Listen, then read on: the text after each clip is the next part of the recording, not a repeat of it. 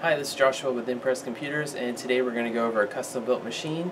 The customer brought it in because it wasn't turning on for him, so after our diagnostics we found out that the motherboard was bad. After replacing the motherboard, we went ahead and made sure everything was working in complete order. We got all the drivers, we got all the updates and everything working for him, so they were able to get it in nice working order.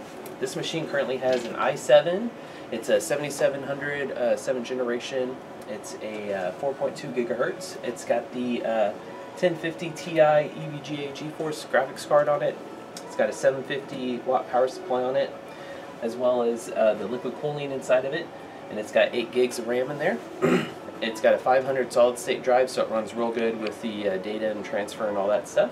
So if you ever have any problems with your computer or you just need a custom built machine, come visit us at Impress at 281-647-9977. Thank you.